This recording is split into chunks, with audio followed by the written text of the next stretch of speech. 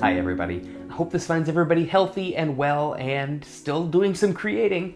So today we're going to talk about metering for light. And before I delve into metering modes, I want to just talk for 2 seconds about how a camera determines what your exposure should be. So inside your camera, the computer in there takes all of the brightnesses of the pixels that it's using to determine your exposure, and it gets rid of all the color information. It just uses the brightness, the luminosity. And they have determined that, they being the camera industry, have determined that a proper exposure is basically going to work out to be about 18% of reflected light, which would be like a middle gray. And if your pixels in your photo that you're taking actually average out to that, then your camera does a perfect job of giving you that perfect exposure. Where your camera gets tricked is that it has no idea, first of all, what your subject actually is. It doesn't know. So it just, that you're gonna have to tell it sometimes. And other times, if your subject and the background information are going to present a lot of pixels that are not going to equal out to be 18% gray, you're going to need to make an adjustment, which is exposure compensation. I'll talk about that elsewhere. We're not going to really delve into that too much right now. But I want to talk about metering modes.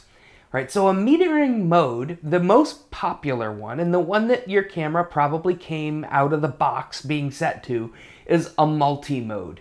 And basically the multi-mode, sometimes it depends, they're all different by camera company, but usually it's kind of like a honeycomb shaped design around the whole frame of the image, and it does a whole big average calculation and comes up with your proper exposure value by metering for that.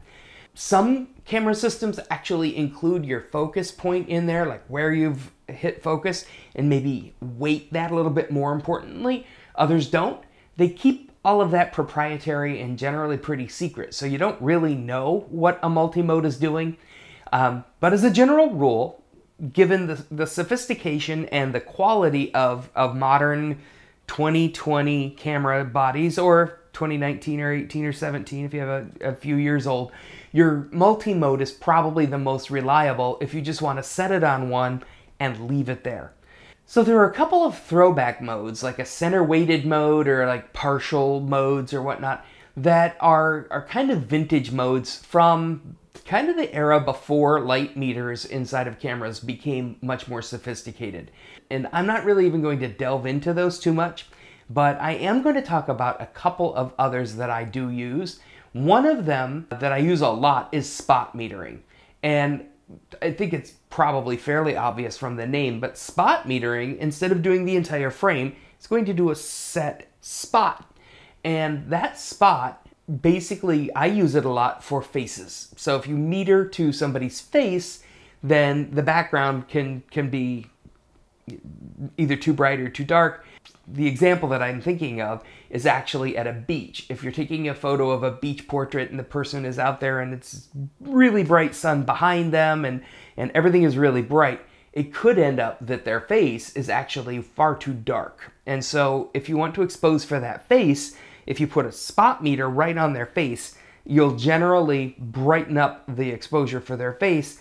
Now it might cause blowing out of highlights on the background stuff, so there's a compromise there.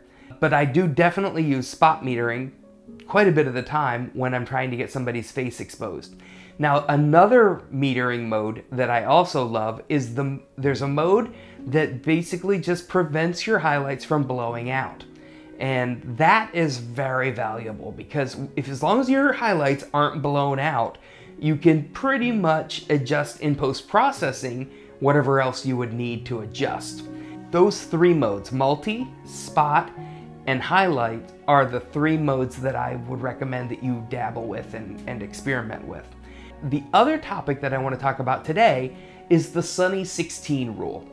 So for the folks that have attended my classes at Cardinal Camera, I always talk about this because once upon a time, film photographers lived and died by this rule. We didn't have the sophisticated meters built into our cameras, and so if you went in an outside bright sunny day, if you set your camera at f16, as long as your ISO and your shutter speed matched, you got a good exposure.